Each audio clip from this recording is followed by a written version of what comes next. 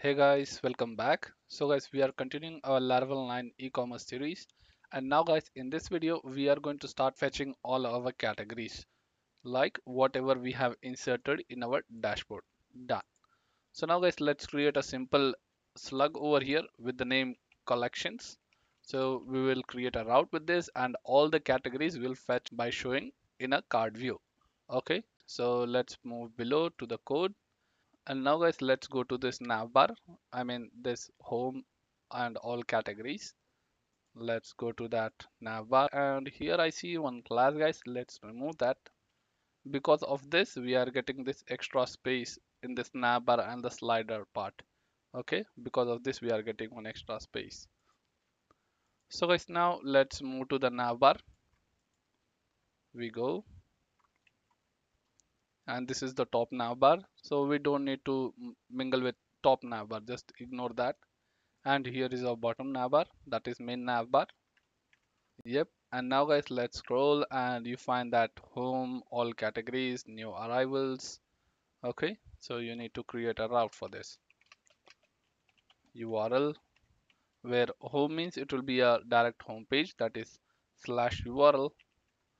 And for the all categories or categories, we are going to the URL called collections.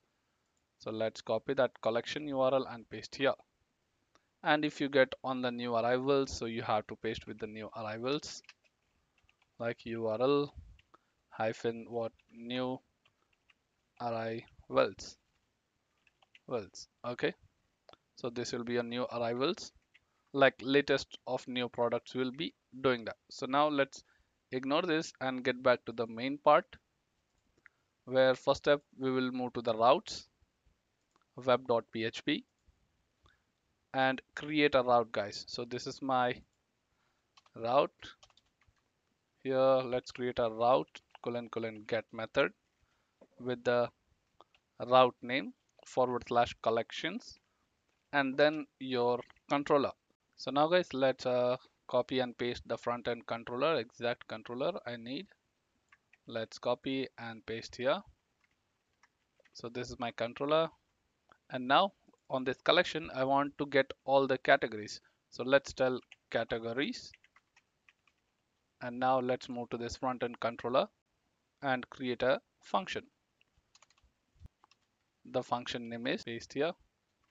And now guys, we don't require any type or request. Let's remove that.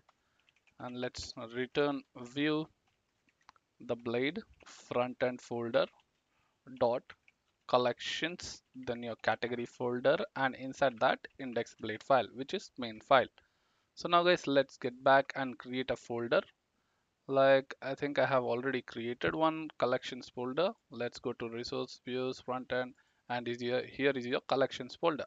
Okay, and now inside this collection, let's create one folder with the name category. Done. And inside this category folder and create a new file with the index.blade.php.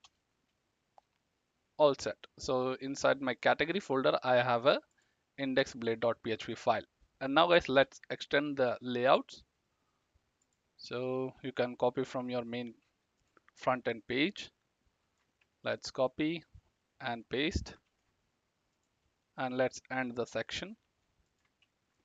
Copy and paste. Here's the end section and this will be your all categories, your title. So now guys, let's design the category view. So before designing the category view, let me just show you the output like category page. Let's save and let's see the output. So we are on the category page. Perfect. So now guys, let's design the card view for our category display. So guys, I have written a simple post over here, e-commerce category design, where this is a preview and the source code is over here. Let's copy from here till end. Okay, let's right click, copy and paste. Just remove this, paste it. All set. Now we require the CSS. So here is our CSS guys. Let's copy this and paste in the custom.css file. So you can find that in the app layouts. Let's go to the custom.css. Okay, so where it will be in the public folder, we have assets, CSS, and custom.css. Cool. And now let me bring it to top. Why to get confused in center? So you can paste here category start and end. Let's close this custom.css file, and this is our category index page, our categories. Okay, and now let's see the output, guys. So refresh. So guys, now let's display our data from our database. Okay, so let's get back, and here is the column MD6, and this is the remaining 6 columns. Let's just Control X and delete that. That's it. So now go to a front end controller. At the categories, write dollar $categories is equal to your category colon colon where condition, where you get the data, and you need to check the status of it, status as 0, and then you write a compact function as categories. You are sending this variable using compact function. And now guys, you take this variable to this blade and loop that. Let's use for each loop, or else you can use a for else also. Let's just Control Z and type for else. Here we go. So we paste that categories of category item, let's tell. Okay, and let's Control X and paste below. All set. And here just create a column MD12 and just add on H5 tag.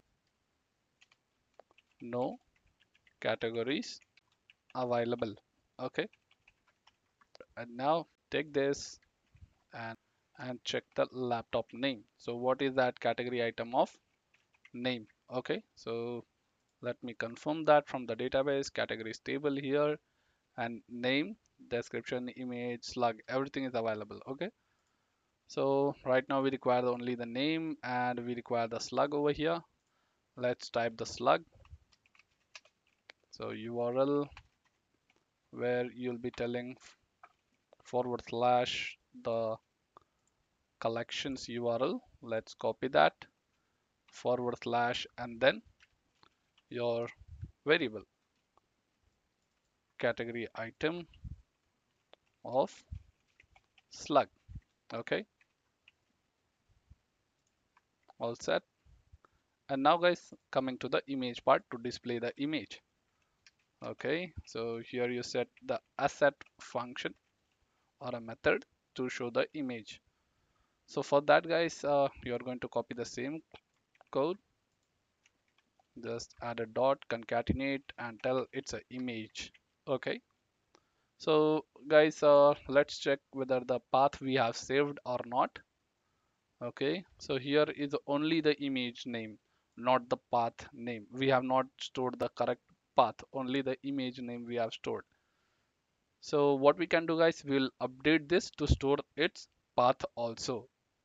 So just add a simple code. Let's remove this and instead we will update the correct path. So we don't have to give the path from here. Instead we will directly update the correct path. So for that guys, let's go and update the category controller. Go to category controller and move to your store function, and here is the image. Okay, so this is the path guys where we are uploading all the categories image and storing the image name here. So what we can do, we can just concatenate it over here, or else you can tell like, let me create a upload path is equal to, inside single quotes, just paste this. That's it. And now you call this variable. Let's paste here, and it will store with the path name. So now guys, let us directly update this path. get back to the database, and now we will update this here, update it, and update here also. So now you can see that upload category and the image name. Okay, so make sure you are updating. If you are changing the database, you have to update this path and go to the update function also.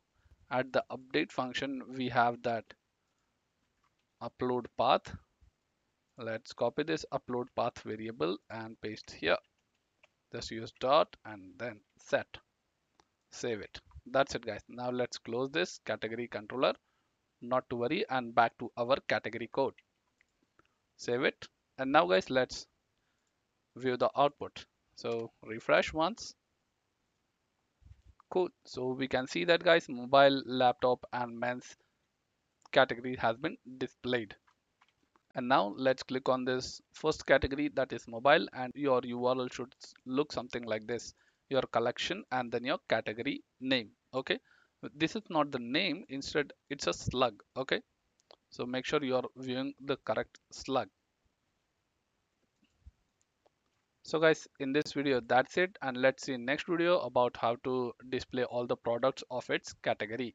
And thank you for watching this video, guys. Please subscribe, like, and share.